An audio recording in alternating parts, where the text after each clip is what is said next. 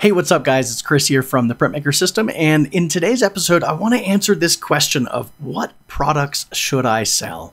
Because when it comes down to it, if you want to start selling printed products, well, you need to have some products to sell. So that's what we're going to talk about today. And I have three main things that I really want to cover with this. So the first one is this. This is one of the very first stumbling blocks that we see so often with photographers is they say, I want to start offering products.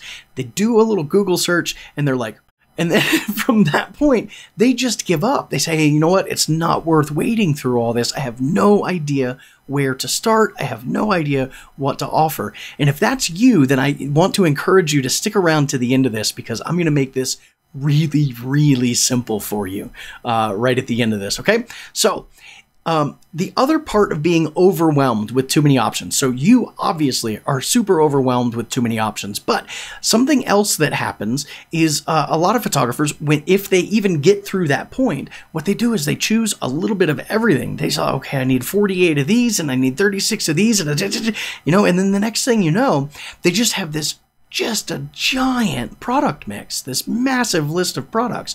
And really, that's really bad for a couple of reasons. Number one, you're doing a bunch of work for products that you don't even really know if they're going to sell yet. So like you're putting in a ton of work. You have no idea if your clients are going to love them. You have no idea really if they're even a good product for you and for your business. And then even worse is that you're kind of setting yourself up to fail on the back end because you're going to overwhelm your clients with too many products. You're going to put a product mix out in front of them and say, okay, well, what do you want? Here's this book of products. Like, have you ever been to the Cheesecake Factory? Their menu is like 83 pages long or something. And you look through it and you're like, at some point you just say, I'm just going to close my eyes and point at something and choose something because there's just too much to choose from here. So, and that's really kind of how you're setting yourself up to fail if you choose too many products. All right. So rather than do that, here's what I want you to do. I want you to choose a very short list of products, and I'm going to give you that list right now. Okay. So I want you to choose 4 options for wall art products. 4 options for wall art products. 3 or 4 options for albums and books. All right. 4 options for accessories.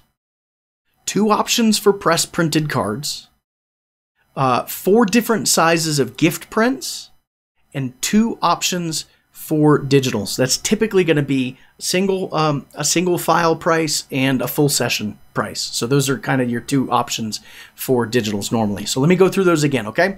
And don't worry about writing these down. I'm going to make this really easy for you in just a second, but we'll go through them again. 4 different options for wall art products. So that could be, metal prints, canvas prints, framed prints, and acrylics, something like that, right? 3 or 4 different options for albums and books.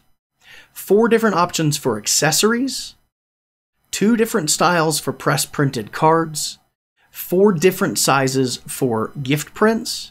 And 2 options for digitals, okay? So if you want to just fill in the blanks, I've got a free download for you over at theprintmakersystem.com/products, and you can literally just fill in the blanks. This is the lab, this is the product I'm gonna offer from that lab, okay? So the last point that I wanna make for you here today is this. This product mix will never be perfect, so do not stress over it right now. All right, if you try to get this perfect right now, you will never start offering products. So just forget perfect. We just need something to put out there, okay? We don't need perfect. We need something to get out there right now to start offering products. And then we can constantly go back and refresh that product mix and kind of, well, what we talk about a lot over here, and I'm sure you're going to hear a bunch over this series, is make it work, then make it better. We're going to make it work today with any products. I don't care what you choose. Put something out there because we're going to circle back every day after that and make it better. So with that in mind, that free download for you over at theprintmakersystem.com/products is actually a lot more than just a fill in the blank thing. I've actually gone through and done this for you.